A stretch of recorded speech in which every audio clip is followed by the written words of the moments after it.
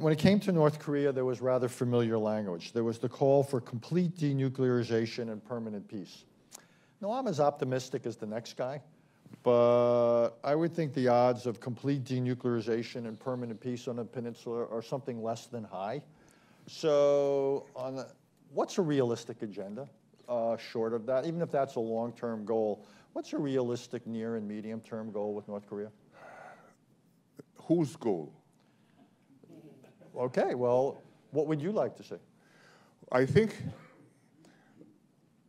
this is on the record, and I don't think any politician on the record would acknowledge that North Korea is entitled to nuclear weapons.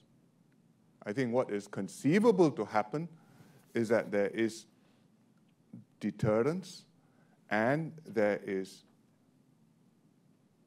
a situation where the status quo does exist, but countries continue to not recognize it.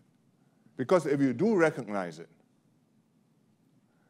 then there are many consequences.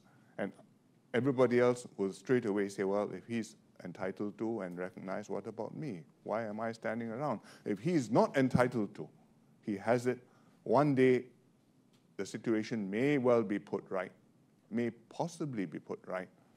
Well, perhaps there's some possibility to slow down proliferation and much, much wider spread. Maybe.